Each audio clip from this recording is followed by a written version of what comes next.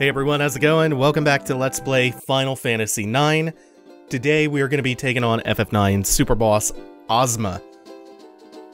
In order to do that, I've spent quite some time off screen largely doing a few side quests. You need to do the friendly monster side quest to actually use basic attack commands against Ozma, otherwise he floats out of reach. Also, that side quest makes him vulnerable to shadow elemental damage, which is a really important part of my strategy. And to do the full friendly monster side quest, you need to do part of the Chocobo hot and cold side quest, which sucks, to even reach Ozma. Real quick, let's just look over at exactly how much I've been doing off screen. So we're about 20 levels higher than we were before. It's extraordinarily difficult to do Ozma at a low level. There are some really specific strategies, but they involve, I mean, just as much, if not way more grinding and you know, catching a lot of frogs, killing a lot of dragons, stealing a lot of items, and just blitzing him. This is kind of a more long-term, sustainable strategy, I would say. Despite the levels being so high, not going to be hitting all that hard.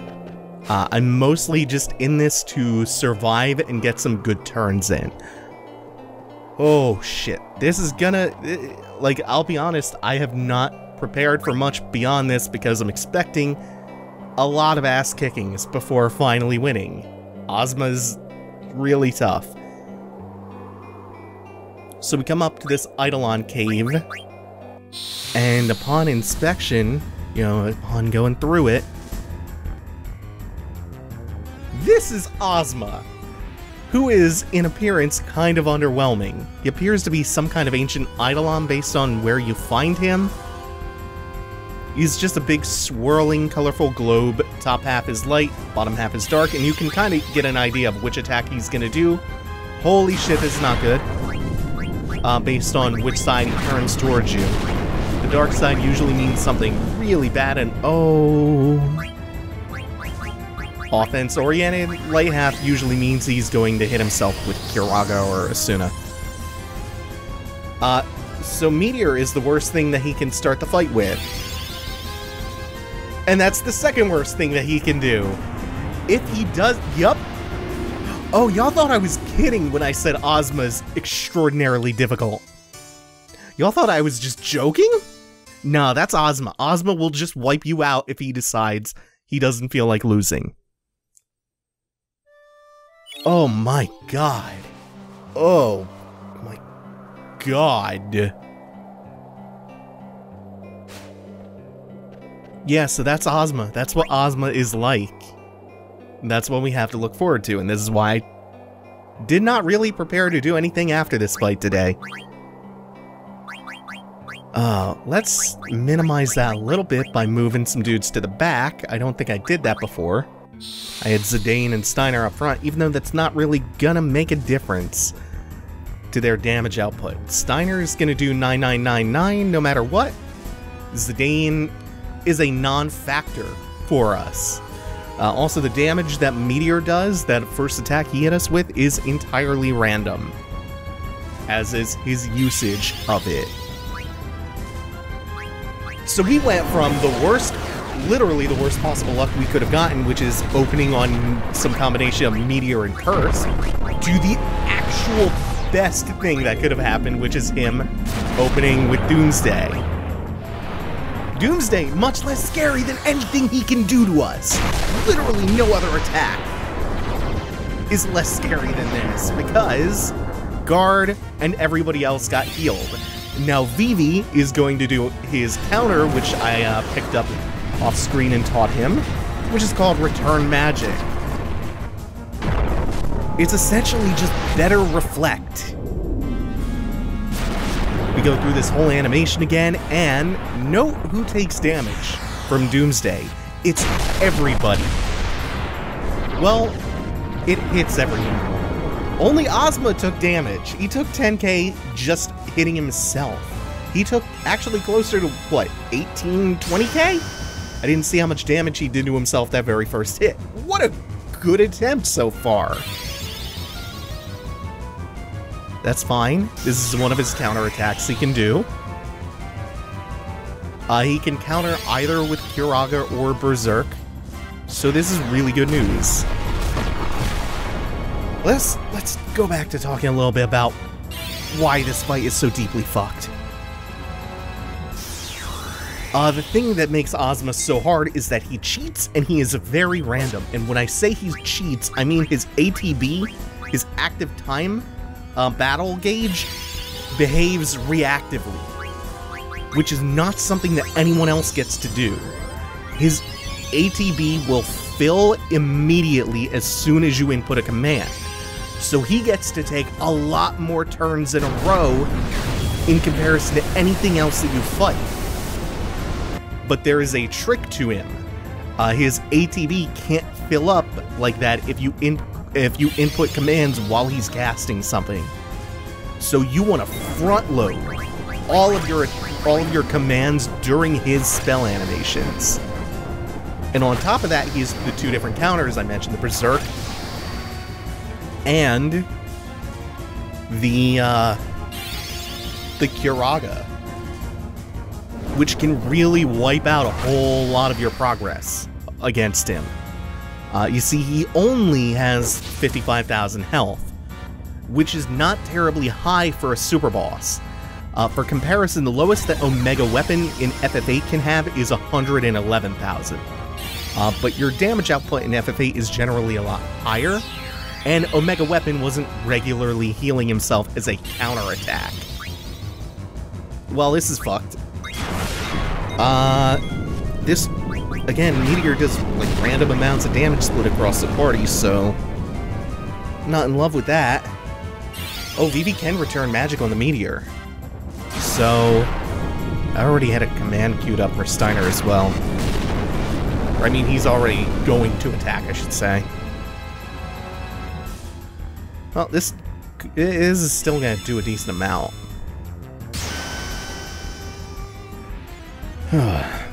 So let's run down all of his abilities. We've seen most of them. This is okay. Kiraga's fine. We just have to input our commands to get people up before that finishes. This is not what I wanted. That was already kind of going ahead of time. And a miss. So he is level 5 Death. He is Death. He is level 4 Holy. He is regular Holy. He is Flare. He is Flare Star. He has Doomsday. He has Curse. He has Mini, which can hit multiple targets, and that sucks.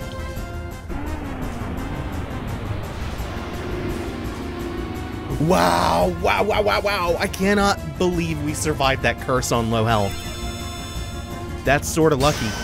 I mean, we still have the issue of Steiner being minied up and not being able to do anything even with shock, but this at least gives us a chance to recover. So I said Meteor, right? Well, we've seen that. This is still gonna be really, really touch and go. I mean, this is still most likely a wipe. I've already explained so much of Ozma that, yeah, this is looking bad.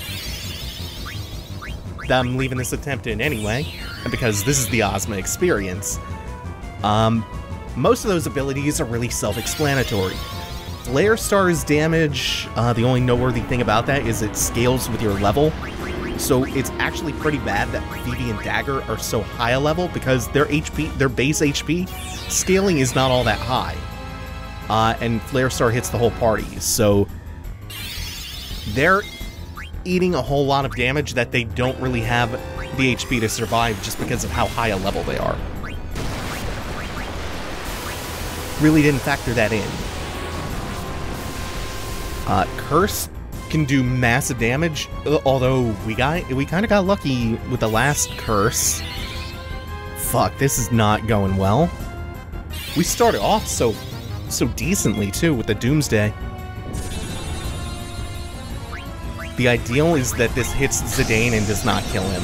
which he should survive. Yeah, just barely. 3,300. Wow, we can...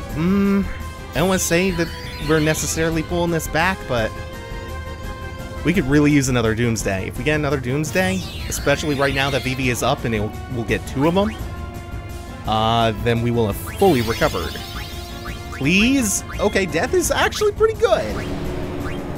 You know Ozma's a real bastard when the best thing that can happen is a character guaranteed dies, and even that wasn't guaranteed because it missed! Woo! Okay, we're on the road to recovering. A meteorite right now will absolutely annihilate us.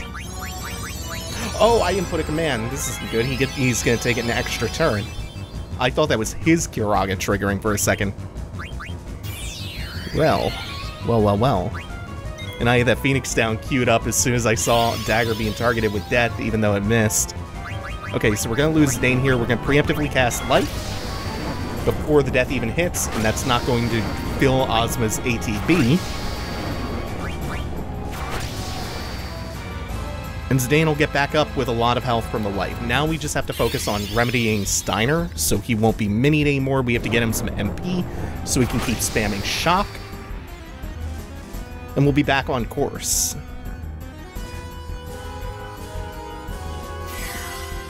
Even when you start off with good luck against Ozma, things can go so hairy. Especially if you don't have the capacity to just blitz him down.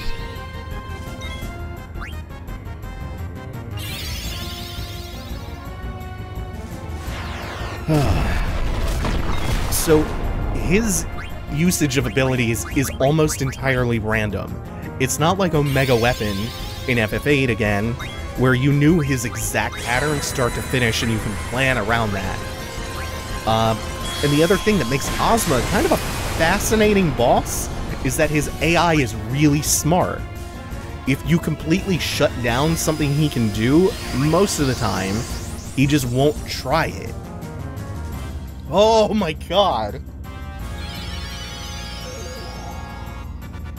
This is getting so close. Usually, there are some things that you can do to get around a few of his attacks to trick his AI. But for the most part, like, if nobody in the party is susceptible to death, or level 5 death, he just will not cast it. Those are out of his random pool of attacks. If everyone has Reflect or Auto-Reflect, he will not use Holy. And this is actually a really bad thing. Making yourself too immune to certain things that he does is actually a bad thing. Because it means that he's more likely to use his really devastating stuff like Meteor and Curse. So you actually do want to leave intentional vulnerabilities to certain things because they're less scary to deal with than eating a party-wide Meteor or a Meteor Curse combo multiple times. We saw in the first fight it can still happen, but you just chalk that up to bad luck if it does, and you're basically just playing to maximize your chances of not eating 2 like catastrophically bad attacks in a row. And then just trying to band-aid things up as best you can while chipping away and hoping for some good turns, and minimizing the chances of bad luck while stalling out for the good luck. Alternatively, you can really grind hard and blitz him with like Zidane's maxed out Thievery to do 10k, Freya's maxed out the scaling dragon attack that does 10k guaranteed, Kina's frog drop that scales as you capture more frogs and does 10k.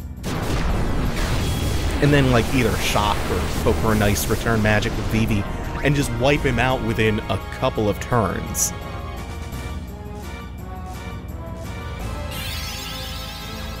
So as we've seen, Doomsday, like, yeah, again, about the good luck, Doomsday is the very best thing that Ozma can use against us. I can't believe we've recovered this well. This might still go bad, but some good misses. He's not susceptible to level 4 Holy, but still. The reason why Doomsday is so good for him to use against us, as you kind of saw is the animation's really long, which means a few things for us.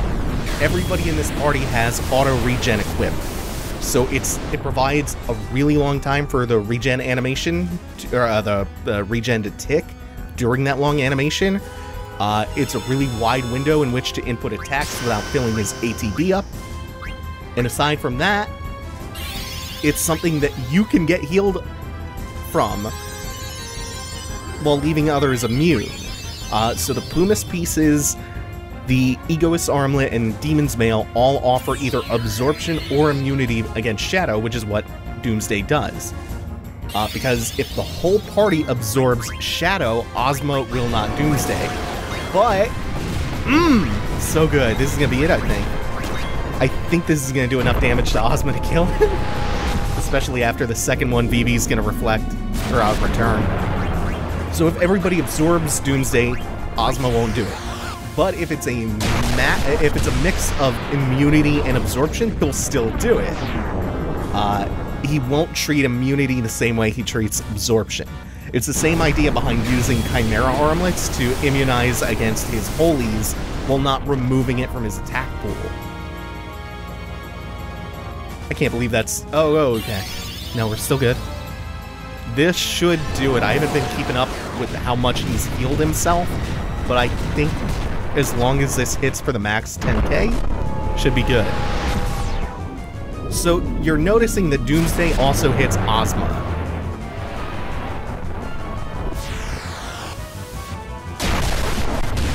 And it can obviously be returned with VIII's return magic. It's the whole reason VIII is in this party, to be frank. Yeah! So it heals your party, it's a long window in which regen ticks, a long window to input commands, and it's every time Ozma uses it, he's going to hit himself twice for almost 10k a pop. If you have VIII or Amarant with return magic. So he casts Doomsday on you, you basically wind up with the whole party at full health, while he takes about 15 to 20k. Oh my god. Whew. I didn't expect to get that on the second shot, even though that was a long fight. Got the Ozma card. We're ever going to use that. And they're nice enough to give you all your HP and MP back and restore status ailments. Because Curse basically inflicts everything. It inflicts everything except, like, Berserk.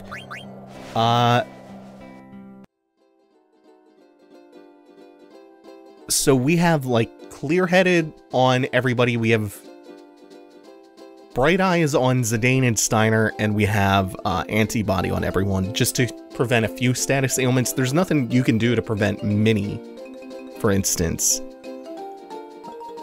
The real pain in the ass about Curse is just the damage after you've prepped around the status ailments. It's what makes the combination of Curse and Meteor back-to-back so deeply devastating. So this is not a super heavy-hitting party. I didn't do the steel grinding, so Zidane's Thievery wouldn't have done 10k. It wouldn't have hit even for any appreciable damage. Garnet wasn't really there to output damage, she was just there to patch things up, cast Life and Kiraga as needed. Vivi's output was insane, if for no other reason than he returned 2 Doomsdays. Vivi probably wound up doing the most damage in that whole party, and he didn't have to cast a spell. So he got to just sit there and be support for everyone. He just got to drop Remedies and Phoenix Downs. And if Ozma had done more Berserks, also Geishel Greens, which cure that. Woo! Steiner was kind of the workhorse. He was the most consistent source of high damage in the fight, the most reliable one. Still thinking Vivi probably put out about 35 to 40,000 damage just off of those 2 returned Doomsdays. Oh man. That fight can be really frustrating when you have bad luck, but like part of that fight is just minimizing how bad your luck can possibly be. it really doesn't determine your fate in that fight. Also, I did mention that I was not prepared to do anything more than Ozma today. So, there's a little side quest here in Midain Sari once you come back here. I do not remember the trigger for it, so we'll just come back to Midain Sari one more time in the near-ish future, probably after we finish with Ibsen's Castle, which is where we're going next. The other important thing to note about some of my prep for that fight is obviously involves a lot of stuff from Deguario, I think the name is, which I visited just to synthesize a few high-level things, as well as just doing a lot of chocograph stuff to get Steiner one of his ultimate weapons, the Ragnarok, and the ultimate weapon for Garnet, which is the Whale Whisker, which teaches her Kiraga. And, you know, picking up a couple of other things and just teaching them while teaching them every available ability I could while grinding, so Garnet has her full suite of Eidolons now. We'll see a couple of them. One thing that I should mention about what we got from Ozma, the rewards were not terribly great, but what we did get is a full Pumice, which is what teaches her final Eidolon. And we're gonna take it easy and just blow off some steam from that very hard fight by using that here in Ibsen's Castle as soon as Amarant is done being an edgy douche, talking about how he's gonna go off by himself because I prefer to work alone, and I'm gonna prove that your friends are just dragging you down, Zidane. We're gonna let him go and we're gonna let him do his thing while we just relax. I'm always torn between whether or not I love the Ozma fight or if I despise it. Because again, it really does come down to protecting most of the party against as many of his attacks as possible, while also leaving those intentional gaps so he'll still use certain abilities. And so he gives himself less of a chance to use the really devastating stuff. Like, you don't want everyone to be... you don't want everyone's level to be a multiple of 5, because you don't want multiple people going down to level 5 death, but if nobody's level is a multiple of 5, then he's never going to do that, and that just increases the chances that he'll curse or meteor instead. So let's find that Pumice. Where are you at? There it is. So this will teach us our final Eidolon for Garnet, which is Arc, and we're not going to go very far into do not be restricted by your knowledge and experience. This place turns the logic upside down. What's big is small, what's strong is weak, and heaven is earth.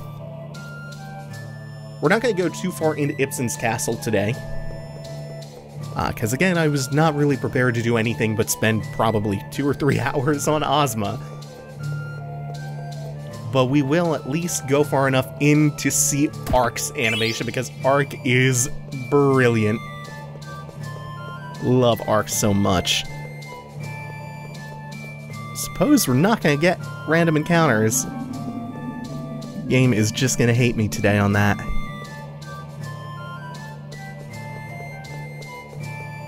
Do love the visuals of Ibsen's Castle though. It's a good dungeon. Let's see if we have anything decent in the Mog Shop. Actually not that much that I care about. Not much that I need.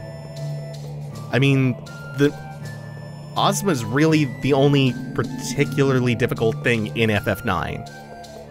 The final boss can be a little tricky, but by and large, we're gonna be good to go for the rest of the game.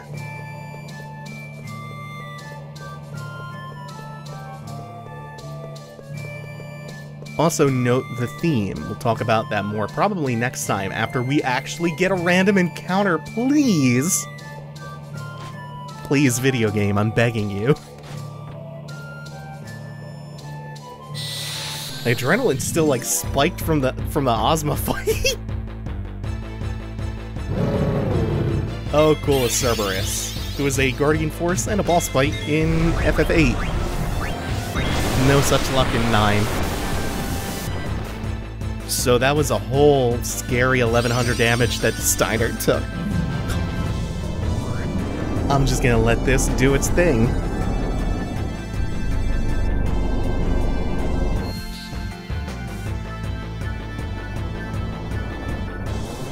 Yeah, remember Ark?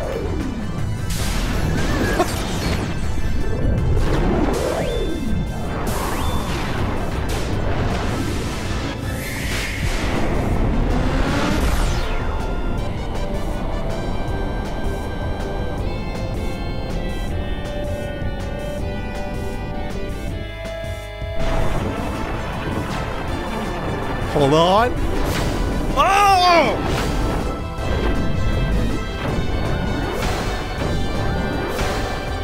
Turns into a mecha! So good! But hold on, we're not done yet.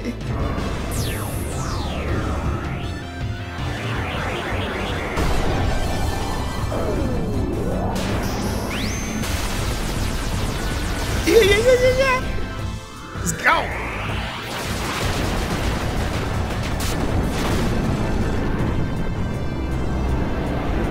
We ain't done yet.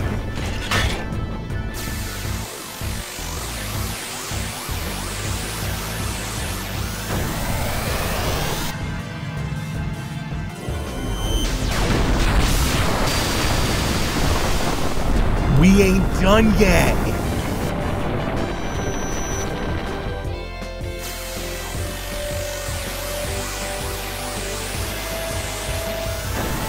Nothing has ever been more overboard or overkill than this animation, and it was just to do less than 6,000 damage. It didn't even kill him. It's so good, though. Like, that's... Tell me that's not a worthwhile reward for fighting such a potentially frustrating boss. Like, that's such a good cathartic release. Alright, thank you all for watching. Take it easy. Have a good one.